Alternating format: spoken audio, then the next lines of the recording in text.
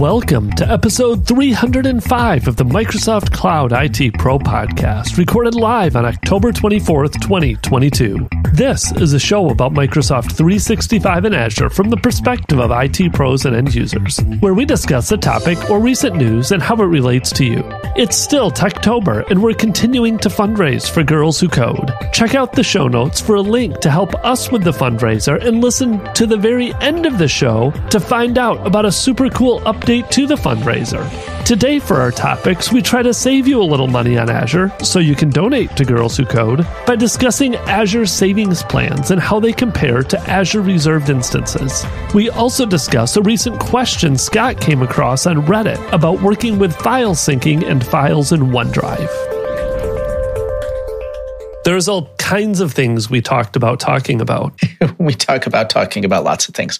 Where do you want to start? I'll leave it to you. I'll leave it to me. Let's start with this GA feature because this one is kind of interesting. This one was intriguing and I did not see it, and it came out of Ignite, and you sent it over to me around saving plans in Azure. Yes. Let's talk about savings plans briefly. I think to talk about savings plans, we need to take a step back and talk about reservations, specifically in the context of compute. So we're going to talk about savings plans. Savings plans are technically savings plans for compute, and they're kind of related, but not really the same as reserved instances or reservations for compute services as well. So just real quick, reservations for compute would be you are a customer who has some level of ongoing spend in a given compute service, and that's usually going to be in a specific SKU in a specific region. So maybe today you kind of sit down and you look at your Azure estate. You say, okay, I'm running a bunch of DS4 VMs in East US 2, and these things are on 24/7, or even if they're not on 24/7, you use them enough to know that they're basically something that you're always going to use, and you're going to be locked into them for some period of time that you're willing to commit to. And that commitment would be in the form of a 1 or 3 year reservation. So you would say like, okay, I know for the next year that I need 20 DSV4s in East US 2. So you would go out and buy a reservation for that. And that reservation is effectively a pre-commitment to saying like, hey, not only are you going to always be billed for these things, whether you use them or not, I think that's an important part of the commitment. You're going to say, I'm going to be running these things for this period of time in this region, but Microsoft is going to give you a discount for that. And that discount varies based on the region, the type of compute you're selecting, and the length of the term, whether it's a 1 or 3 year term on top of it, with the 3 year term coming with a bigger discount on top of it most of the time. And you can do this for things like virtual machines. So that could be like one-off VMs that you're doing, could be a certain VM family series size that you use within your VM scale sets for your deployments. There's other types of compute services out there. So there might be things like Azure Dedicated Host. You could be using something like App Service Premium and kind of the dedicated. I think the isolated instances of App Service have a similar concept for reservations when it comes to reserved compute. Things like containers come with that, like AKS runs on VMs, so you might just go and do reservations for the VM hosts that you run up and run things that way. So in general, they work pretty good if you know exactly what you need and you know the region that you need it in. And if you're aligned on that, that's a pretty, straightforward way to go. One of the things I think lots of customers run into is they don't always know the region they're going to be in. You might start in something like East US one day, and then you go, I really want to be in East US 2 because that has more preferential pricing for my VM series or something like that. And now you've got this reservation that you bought yourself for East US, and you have to trade it back in. It's prorated. You can only trade them in so often. And there can be a little bit of inflexibility there. You also have to because these reservations are tied to not only SKUs, but also regions, you have to go out and buy them every time you go into a new region. So maybe you start today and you're a new company and you're starting in East US, and then you go, okay, like we've grown in the US, we're ready to expand to Europe. Great. Now I got to go figure out where I'm going to buy my reservations next. Is that going to be in North Europe? Is that going to be in West Europe? What am I going to do? How do I rationalize that? What does that look like? And now that kind of lack of flexibility with reservations potentially starts to hurt a little bit along the way, right? It doesn't hurt. There's friction there, and you have to figure out what's going on and rationalize that as a customer. So this is kind of where savings plans come in. So savings plans are like reservations in that you are committing to a certain amount of spend in compute services. So you're saying like, hey, for virtual machines, I spend, again, $1,000 a month every single month. And I'd like a little bit of a discount on that. Like, if I have the opportunity to not pay pay-go rates, then that could be preferential for me. So what you can do is you can buy this thing called a savings plan. And when you buy a savings plan, it's super simple. You go in and you set a scope for the savings plan, kind of like you would have the scope for reservations as well. So it could be something like a subscription scope. It could be a management group scope. It could be a resource group scope. It could also be some shared scope, like depending on the type of billing agreement that you're under. So it kind of differs. If you're an enterprise agreement customer, your billing scope could be your overall enrollment. Like that could be a shared scope for you. If you're an MCA customer, like you're on the newer Microsoft customer agreements, the billing scope could be your billing profile. And if you're on a partner agreement, your billing scope would be a customer underneath that. So you can kind of set the level at which this savings plans apply. So you pick the level. So I would go in and I would say, you know what, I have this subscription for my product that I sell, right? Like we resell something to customers. We're just going to go ahead and say all that stuff lives in the same subscription. So I want this discount in my production environment. I've got a subscription for prod. So you go and you buy the savings plan. You say, okay, I'm going to scope it to this subscription.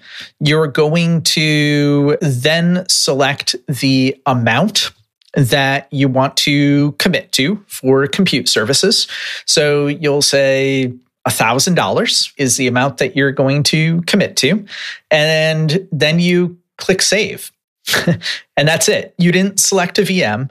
You didn't select a compute service. You didn't say like, hey, I want this for container instances, or I want this for premium functions, or I want this for dedicated host, or I want this for my AVD pools, anything like that. All you did was select a scope and a commitment amount, and you click save. And that's it. You're off and running at that point. The savings plan kind of takes hold almost immediately. And then any of your hourly spend on qualified compute services up to the amount that you put into your savings plan. So in this case, we said $1,000. So all your spend in the month up to $1,000 in that eligible compute that you're running gets that discount that comes from the savings plan. Once you cross the threshold, very much like it is in reservations land, you cross the threshold, you just start paying the pay-go rate from there. So you get a discount that's kind of part of the way to reservations, but not all the way. So I think in some of like the regions I was looking at for some certain types of VMs, you would get, say, you might get like a 24% discount on a 3-year commitment under a savings plan versus a 3-year commitment in RIs, which would give you a 27% discount, something like that. It can give you more flexibility. If you don't have that rigor in planning, you think you're going to need more flexibility and kind of growth, and you don't want to be locked into the regional plan. or that kind of the regional lock-in that comes with something like a reservation. There is some flexibility here. So you can take reservations. You can trade those reservations back in for the prorated amount that's kind of left on the rest of the reservation. You can then convert those into savings plans if you want to. There's a comment in the chat that this is for smaller companies. I think this would certainly help smaller companies. Like just straight up, everyone should probably go take a look at this. If the units of compute that you use are eligible for this and you're in a type of subscription that's eligible, like I think locking it into MCAs and enterprise agreements, when I think small company, and I guess it depends on our version of SMB and that, I think there's still a lot of companies out there that potentially are smaller that aren't locked into an MCA. So they wouldn't have this eligibility there. Like you can't go into a PayGo account or a PayGo subscription and then be able to spin up savings plans along the way. But, if you are eligible for them, they're out there, they're available for use. You can also mix and match them with reservations, which I think is going to be super interesting to kind of all companies that are eligible for this, not just small companies.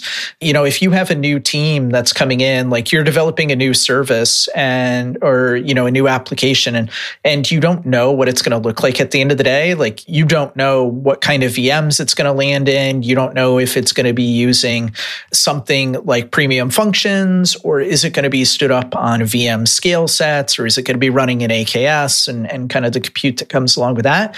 If you don't know, you can still go ahead and buy a savings plan and still be eligible for that discount up to the amount that it's available for. And then over time, you grow into it, you start to lock it in, you get a kind of a more defined vision of what your service is going to be or what that application is going to be.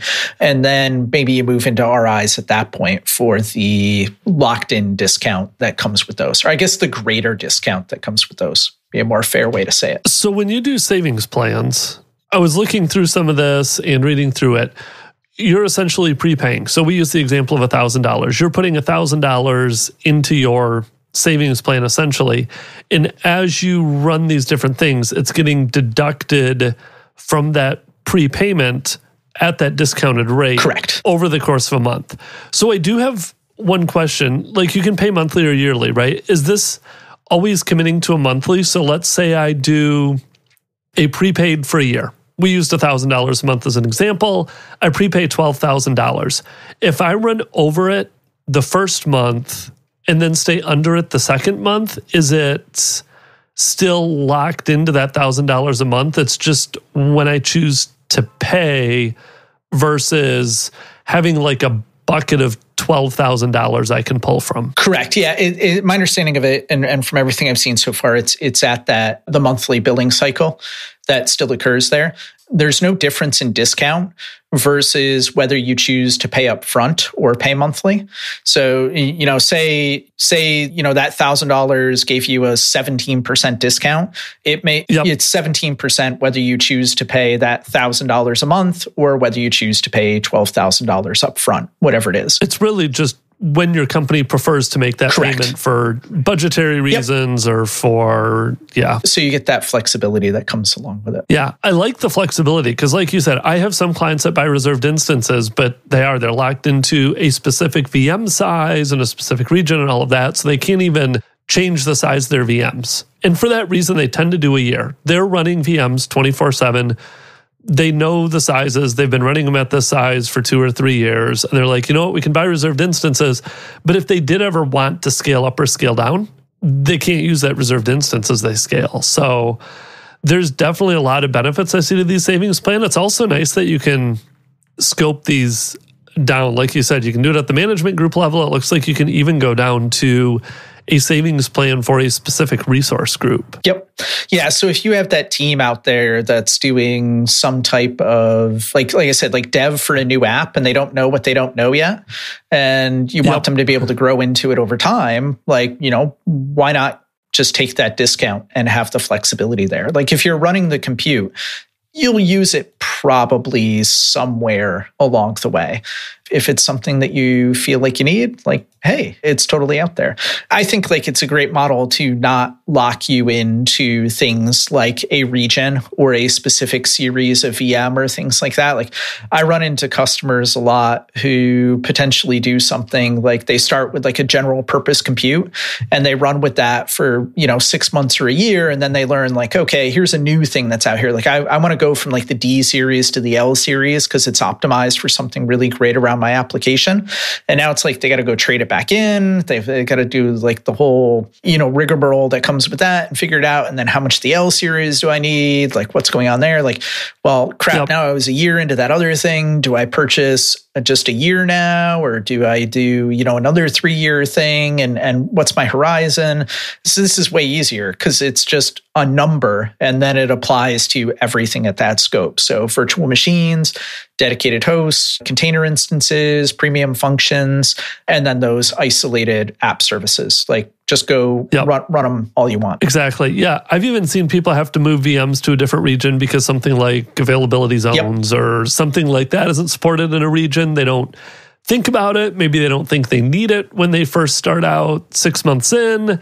Shoot, we have to go move these to another region to get some supported feature that isn't in the region we initially stood up in. So yes, it'll be interesting to see too if they roll this out to more services. As they continue to use it, if this catches on, if they'll start including more and more of those Azure services in here. I think over time, you'll probably see it come to more compute services. and I keep harping on compute because I think that's really what it is. This is a savings plan for compute. It's not just an all-up savings plan. Like I work in storage and we have reservations over in storage, but those are not compute reservations. Those are capacity reservations. They're a totally different class of things. Or you have PaaS-ish services, maybe like a Cosmos DB. Cosmos DB has reservations as well.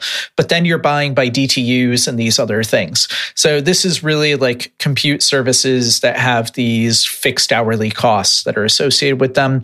I think it's also important to call out, these are just for the hourly costs of the compute. So if you have additional licensing costs on top of there, so maybe like a Windows VM or SQL, things like that, the savings plan doesn't apply to software. It's specifically applicable to the underlying compute costs. So you might have to think about like AHub, like the Azure Hybrid benefit or things like that, and make sure that you're lined up there. And also with that, don't overbuy on your savings plans, because if you're looking at a VM cost and you don't differentiate the software cost versus the VM cost, a lot of those, like your cost is cut in half with the hybrid benefit. So don't go buy $1,000 in savings plans thinking or with the software inadvertently included in there, because you may really only need $500 of savings plans and then figure out another $500 for your Windows licenses. Yeah. You might also want to look, like if you're doing reservations today and you go like, oh, this might be interesting to me. There are some reservations that aren't eligible to be traded in for savings plans. So there's compute services out there, say like Databricks or Synapse, things like that. There's a couple of RHEL plans like Red Hat Enterprise Linux, things like that. Those aren't eligible to be traded in for savings plans. You could trade them in, but then you could be kind of in a rut because now you just traded it in, but you can't do the savings plan and, recoup some of that cost there, some of those savings there, I guess. So yeah, just keep that in the back of your head as well. So if you are a customer who's on an EA, so you're an enterprise agreement, a Microsoft customer agreement, an MCA, or an MPA, a Microsoft partner agreement, might be something that you potentially want to go look at. Absolutely. If I didn't have Azure credits that I used for most of my stuff, like I have a couple VMs that I leave running most of the time, like a domain controller, that happens to fit within some of my credits. This is definitely something I would go look at. Do you feel overwhelmed by trying to manage your Office 365 environment? Are you facing unexpected issues that disrupt your company's productivity? Intelligink is here to help. Much like you take your car to the mechanic that has specialized knowledge on how to best keep your car running, Intelligink helps you with your Microsoft Cloud environment because that's their expertise. Intelligink keeps up with the latest updates in the Microsoft Cloud to help keep your business running smoothly and ahead of the curve. Whether you are a small organization with just a few users up to an organization of several thousand employees, they want to partner with you to implement and administer your Microsoft Cloud technology. Visit them at Intelligink.com/podcast. That's INTELLIGINK.com/podcast for more information or to schedule a 30-minute call to get started with them today. Remember, Intelligink focuses on the Microsoft Cloud so you can focus on your business. So, Scott, should we move on to a new topic? Let's do it. It's your show. I just sit here and I participate. No, it is not my show. I don't know that I want to bite off what I've been dealing with, given the time and what we've been talking, or how long we've been talking about service plans. Do you have another news article, or do you want to go have some fun and talk about one of these other articles you sent over to me? You get to pick that. Let's have some fun. And let's give you a chance to participate a little bit here. I participate in a couple of Reddit forums and kind of roll them all up into a big multi-Reddit I can follow along with for, across Azure, Office 365, things like that.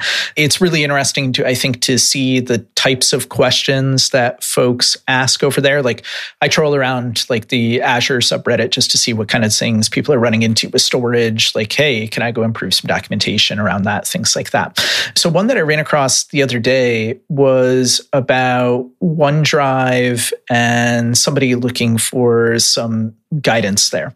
And I think like this is just, it's kind of indicative of the things that folks in the quote unquote like real world run into, right? And just where they kind of ask questions. So just to frame this out, this is a post in the Office 365 subreddit. And it's, I think, an end user coming in and asking a question about OneDrive and kind of how they're using it. So our finance department uses a shared OneDrive folder called Finance. This Finance folder has about 60,000 folders within it, each of which have multiple subfolders within subfolders for different groups, current and prior years, etc. The current size of the Finance folder is 40.3 megabytes. This made me laugh. So this is a large folder. I'd be willing to bet this is somebody who had this thing like synced up through the OneDrive client, and they're just looking at it and it's actually like set to like cloud only files and all the data is not there. But yeah, sorry, 40 megs is like one Word document or one Excel file. It's not 60,000 folders and all the subfolders and things that come along with it. I thought even if you had offline though, it still showed you the actual size of the files and not the size of essentially the symlinks. I can't remember. Well, maybe we can translate MB to GB. To gigabytes? Yeah, that might be a better way to think about it, right? But I mean, not everybody understands the size of files and folders, base 10, base 2, all that kind of stuff that comes into Windows. So that's all good and all fine. But anyway, this person personally works in two main folders within inside that Finance folder, and inside those two folders, there's some more subfolders that also contain some more subfolders. Again, back to that current and prior year thing, each quarter, each month. They really only need to work out of one folder, but they really need to be up to date as others need to review their work or they need to pull data from others as they complete their files. So they've got coworkers that are in any number of these 60,000 other folders, and they're having issues with time delays between syncing from File Explorer as compared to when others can see their updates in their own File Explorer. Some people have issues, some don't. So long story short, this person is forced to work only via OneDrive online so they can make sure that others are seeing the most up-to-date files and they can see that others are the most up-to-date as well. And they're really frustrated by having to always work out of OneDrive Online, what they call OneDrive Online. What do you tell them, Ben? How do you get them to solve this problem? Okay, so the very first thing, I'm going to harp on Microsoft a little bit here for their naming of stuff. Again? You just did this last question. I did. And it's not even going to be the Office 365 versus Microsoft 365 this time. I am going to, my very first question when somebody comes to me like this is, show me what your OneDrive is. Because, and This is another one of those conversations, just like last week, where I have this all the time, is, are you talking about a OneDrive for Business folder? Is this a OneDrive online in the browser, and that's where all these are? Is somebody's personal OneDrive for Business storage space? Or is this a SharePoint site for finance? And when you refer to OneDrive, you're referring to your OneDrive client that's synchronizing files down. I can't quite tell from this is which of those this is. It almost seems like they're referring more to the client itself, and it could possibly be using a SharePoint site, but I'm not 100% sure. So that would be the first route I would go down with this is, okay, we've got to figure out where these files actually are and put them in an appropriate place, because if this is the entire finance department using a folder in some personal person's OneDrive, you're going to have a really bad day when that one person quits and OneDrive gets deleted with all 60,000 folders with subfolders upon subfolders upon files upon files upon files. That would be the first thing I would look at with this. The second thing is, there's some comments in here since you sent it to me the other day, and somebody mentioned this in here, and I have seen this issue myself, is when you start talking about 60,000 folders, let's say each of those 60,000 folders, within that's some subfolders. Let's say an average of 5 subfolders for every 60 folders. You're already at 30,000 folders, then you have files and files upon that. I mean, you're talking hundreds of thousands of files at this point in time. One of the limits with your OneDrive sync client is 300,000 items. And this is going to include folders. And I have seen this several times before, where if you're trying to sync over 30,000 items, you're just going to have a really bad day every single day.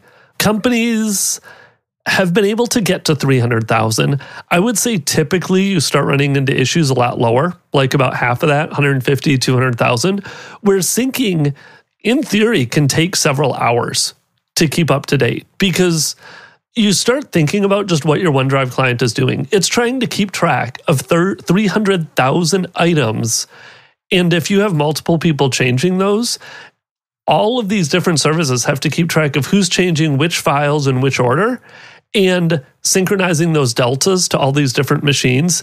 It just takes time. Yep. There's no way around it.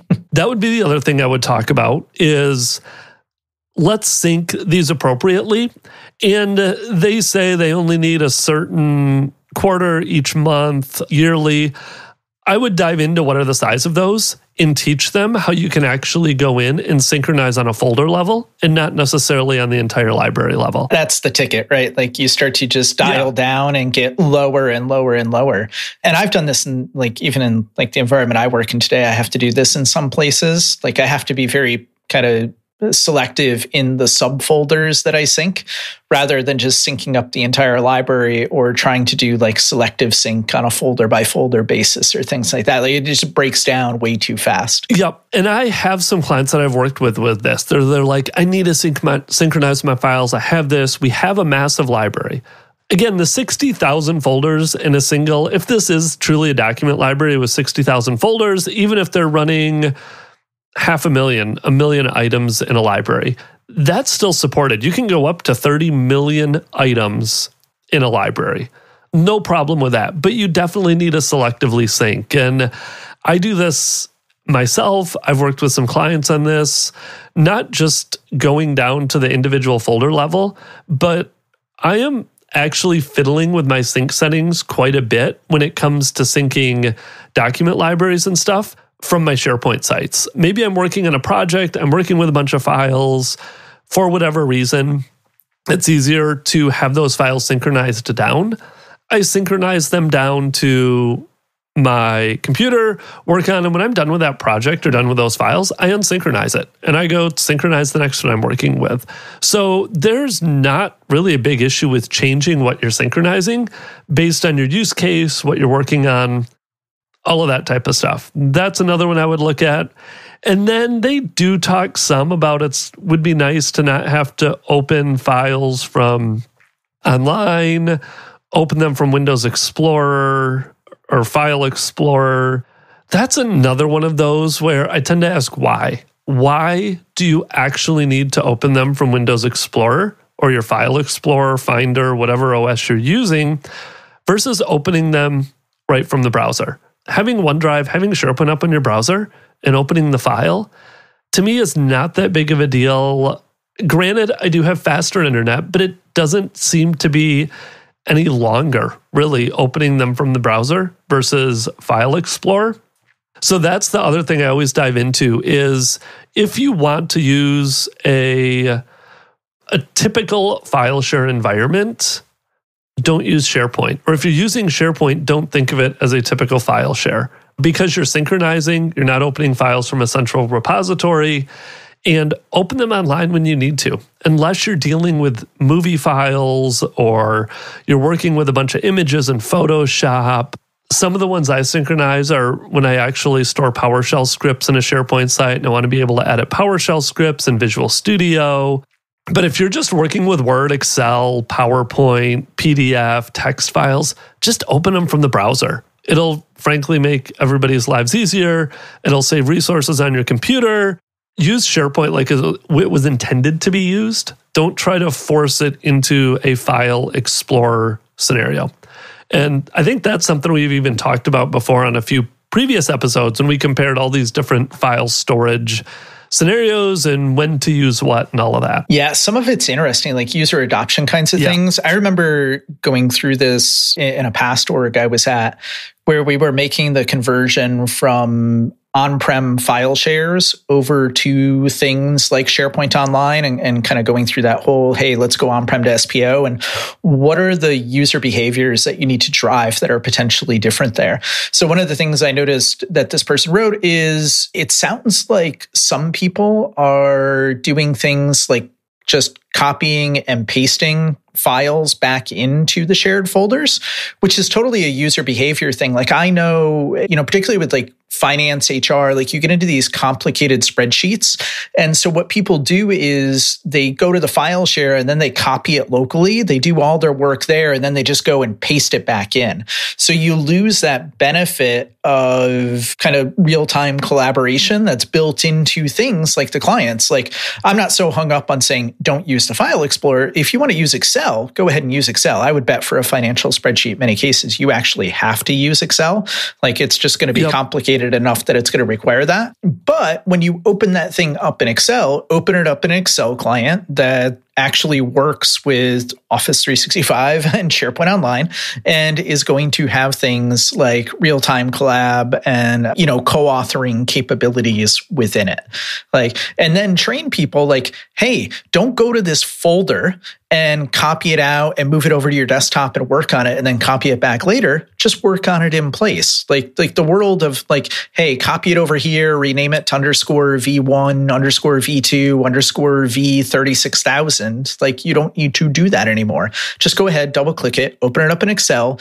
Excel will throw up a little thing. It'll say, hey, I'm still syncing. Wait until it says it's done syncing. And then you should be good. Yeah, I agree in that. More often than not, when people are experiencing OneDrive and SharePoint issues, it's what you said. It's a user training issue and a user behavior issue.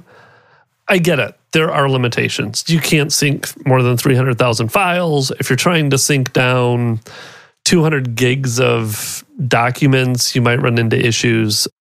But frankly, you're probably going to run into issues with anything you use if you're throwing that much data across your internet connection, all of that. A lot of times it's just, there are certain limitations. You do need to work around them. You need to be aware of them, and you have to work on that user behavior based on those. If you don't like them, go find something else. There you go. I am very compassionate there. How's that? I can tell. Yeah, you're definitely feeling empathy for those end users. I got you. Yeah. So no, that's where I would start with that. But yeah, that was interesting. We might have to start doing this more, Scott, pulling out random questions from Reddit threads or articles we find online and just discussing our takes on them. Sky's the limit. We can do anything there. So I think we're almost at time. So you know what else we can do? Yes. We can talk about fundraising for Girls Who Code once again. So for those that are still listening, it is still Techtober and we've still got this going on. I've started to see some donations roll in, which is awesome and very well and very good. I think that we can sweeten the pot a little bit. Like, I'm not above bribing people to get them to donate money to a good cause. Here's what we're going to do. We have a couple of NFC YubiKeys to give away. So we've talked a bunch. Nobody can see your video. I can see your video. Nobody can see yours, but you can. I didn't know if you remembered what they were. Yeah. So these are YubiKey 5Cs, NFC edition. So we've got a couple of these to go ahead and give away. And we've been talking a bunch about how you can use, YubiKeys for MFA, secure authentication, things like that. So if you've been looking to get hands-on with them, here's a really good opportunity for you. So what we're going to do is, for everybody who gives a donation of $5 or more, and I'll kind of be super flexible here, like $5 in, effectively like your local currency kind of thing, right? So if I donate $5 US, or you're in Australia and you donate $5, you're good. You don't have to match it to US currency, anything like that. So for anybody who donates $5 or more, for every $5 you donate, you will go ahead and get one entry for a YubiKey. So all you need to do is email us at giveaways@msclouditpro.com. Just give us a confirmation. Like, we just need to see how much you donated, and we need to know what your email address is so we can kind of track how many entries you have and put you in a little spreadsheet. So when we get to the end of the month here, about mid-November-ish probably, we'll do a little drawing and we'll give away 2 YubiKeys for the folks who have the most entries. So I saw that a couple of people already made some donations. I saw some $50 ones out there. I saw $100 ones. So if you've already made a donation, go ahead and send us an email. Let us know what you donated and a good email address to get a hold of you if you want to be entered in here. And we'll go ahead and get those going and start tracking them. And hopefully, some folks get to walk away with some YubiKeys at the end of the month here. Yes, absolutely. I like it, Scott. I like that plan. Do I get to win if I donate? No, you don't get to win. You and I already we already bought our YubiKeys. So hosts are excluded from this particular competition. That's it. Hosts are excluded, but everybody else is eligible. If you're a listener, if you've been a guest in the past, like whatever it is, I'm not going to post this email address or anything to the show notes. So you have to listen to kind of get this far in and hear it and participate. Yes, definitely. Awesome. Well, thanks, Scott. Sounds like a plan. Yep. And with that, we'll wrap it up for today. All right. Thanks, Ben. All right. Thanks, Scott. We'll talk to you later. If you enjoyed the podcast, go leave us a 5-star rating in iTunes. It helps to get the word out so more IT pros can learn about Office 365 and Azure. If you have any questions you want us to address on the show or feedback about the show, feel free to reach out via our website, Twitter, or Facebook. Thanks again for listening and have a great day.